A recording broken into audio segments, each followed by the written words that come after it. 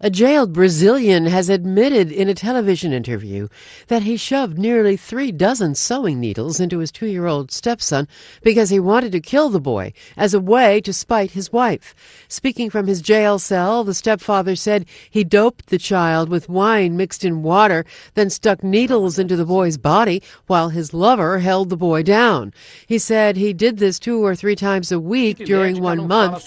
The bricklayer said the boy would be too drunk to feel the needles being pushed in, but he did feel pain after the alcohol wore off. Eventually, the toddler did complain to his mother about the pain. She took him to the hospital, where an X-ray revealed 30 needles lodged in his body. A 5-hour operation was performed Friday to remove some of the needles. Doctors say the boy is doing well, but likely will need 2 more surgeries. The stepfather and his lover are both being held in jail. They have not been charged. Sophia Manos, The Associated Press.